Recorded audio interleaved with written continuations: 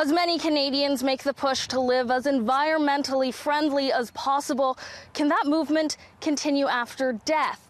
We're here at the first cemetery in Edmonton to offer green burials. A boulder that all the names and dates are going to be going on. Once this section of the Rose Hill Cemetery fills up, it'll look quite a bit different from nearby plots. It's going to be very natural. It's going to have grass and weeds and trees and everything like that. So, like I said, it's going to look almost like a meadow. A traditional burial has a headstone, a casket, sometimes cement liners, and then the chemicals like formaldehyde used for embalming, all of which can last for decades, having a long-lasting environmental impact. Even with cremation, the carbon footprint left behind is really, really tremendous, actually. Rose Hill has been working to offer this eco option for over 15 years, as people called with queries, finally opening up 500 plots for green burials this week. They join a handful of other providers across Canada offering burials without chemicals and only biodegradable caskets.